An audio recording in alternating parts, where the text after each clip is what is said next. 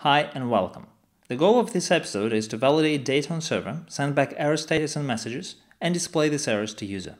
So first, let's create server-side route for signup.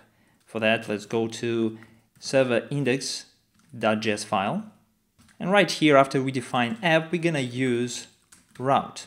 And signing user up is just another fancy name for creating new user records. So we need to create post request to users.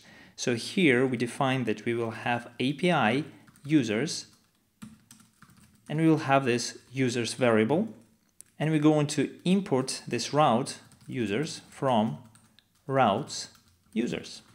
So now let's create it. We have routes users. And to create route, first we need to import express. That's we're gonna do all the time when we need to create new route. So we import express. We define in router as express.router, and we export default this router. So now we can define the post request. So we do router post and just a slash because that's what we want to do, users. We want to make the post users request. So it takes request, response, and we have our function here. So good, we have our route. Now we need to get data from post request, and for this we need to parse request data. So we need to install another middleware. So let's go to terminal and we install with safe body parser. So now we need to use it. Go back to editor to index.js. We're going to input body parser from body parser. And here we'll add app use body parser. And as we're making JSON requests, we're going to use JSON middleware, so we use JSON here. So now the data will be available to us in request.body. So let's have a look. In users here, I'm going to console.log request body. So now let's run server, reload the page, go to sign up, add some data, submit the form. Now if we go back to terminal, we'll see that we have all data passed to our route. So now we can work with it. Excellent. Okay, so now that we can parse input, we can validate it. For now, we'll do it right here in our route file, and later we'll extract it. So we're going to use validator. I'm going to import validator package from validator. Let's install it right away so I do not forget to do it. Install save validator. Okay, what we want to do is to run validate input function. So we do validate input and we pass the request body to it. So this validate input function will return some data. For example, return is valid and errors. So we define constant here to be errors and is valid.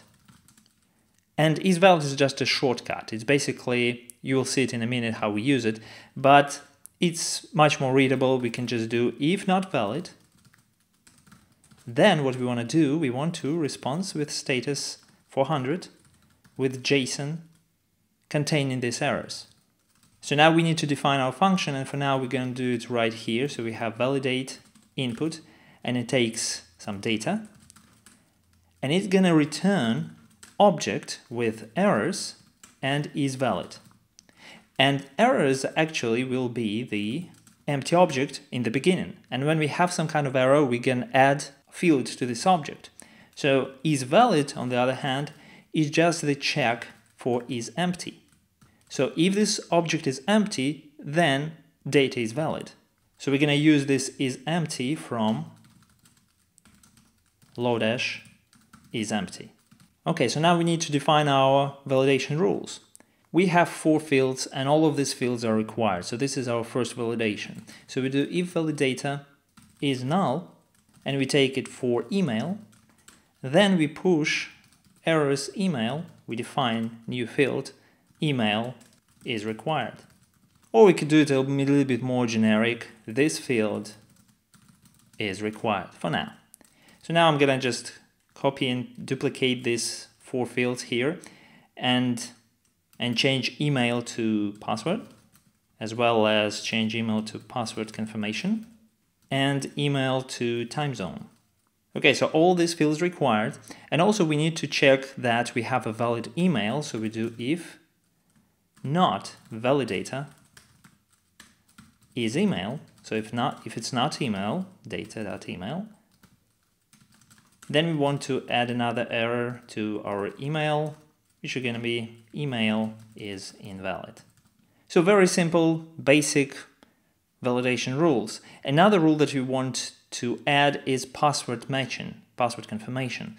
So let's do it right after our password confirmation. We do if not validator equals, and we compare two strings, data password and data password confirmation.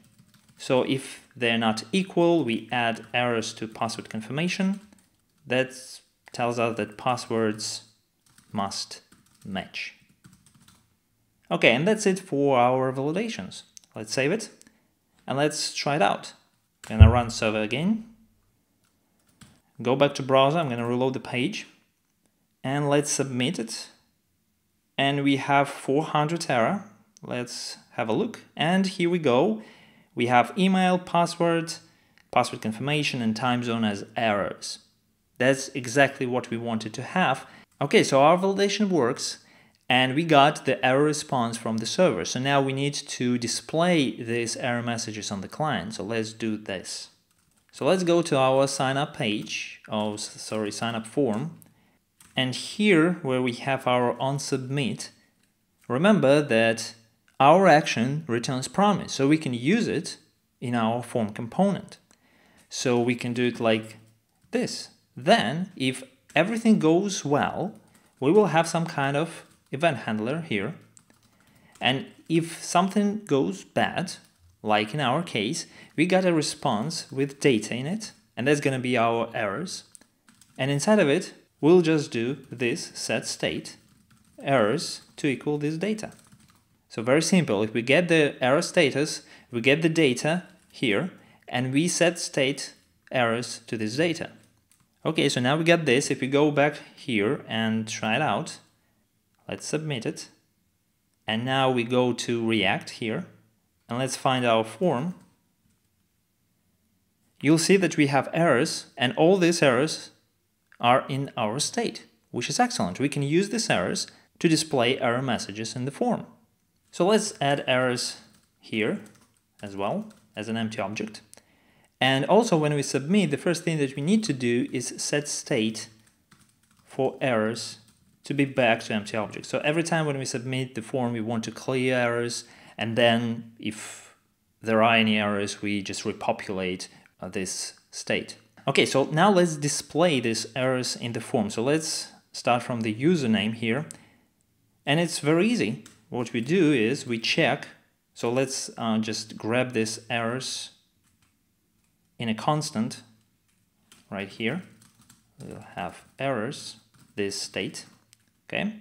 So now that we have these errors, we can do errors.username. So if there is such a thing as username in errors, then we want to display span with class name help block. That's the Bootstrap class name for it, and we want to display this errors username. Okay, so let's save it. Go back to browser. Now if we submit the page, okay, nothing happens.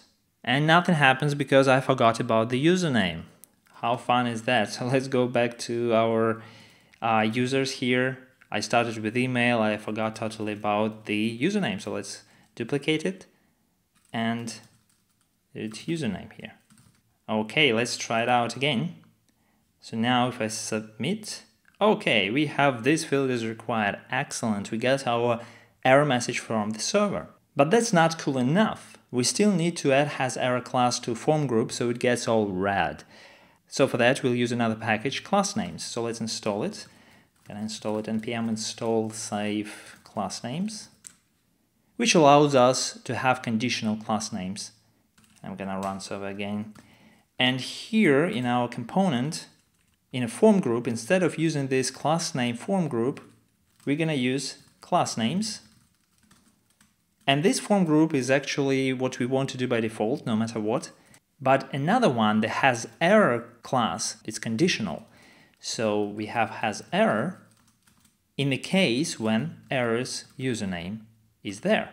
So if we have error in username, we have this class. And of course we need to import class names from class names. Let's save it, go back to browser. Scroll the page and try to submit it once more.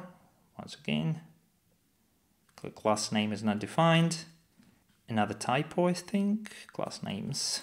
Okay, let's try it again. So now if I hit sign up, we have this field is acquired and it's red. Nice. So now that we have this beautiful styling, let's do it for the all fields in this form, and I'll do it behind the scenes. Like this. So I updated everything, added class names to all fields and the errors to all fields with proper field names. So now if we go back to browser, you can see that everything is red, which is awesome. Okay, and the last thing, the last final small touch is let's make the sign up button disabled when we are making requests and back to enabled when we're done.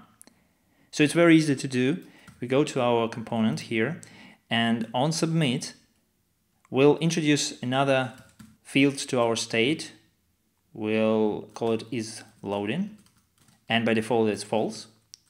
So now when we submit stuff, before we do that, we set state here is loading to be true, and when we're done, we set it to is loading to be false. Okay, so now we can use this is loading on our submit button. So we'll do disabled to be this state is loading. Let's save it, go back to browser. So now when we click it, you can see it right now because it's too fast, but it becomes disabled and then enabled. So to have a better look at it, let's go back to users here in our route and let's enclose it into set timeout. So we do set timeout for 5 seconds, I say. And now if we try it out, you can see that we have sign up disabled, all errors are cleared, and when we're done, it's back to active. Excellent. I'm gonna remove, of course, this set timeout stuff. Okay, we've done for this episode, so let's commit. Add server-side validations. So that's it for this episode. Thanks for watching.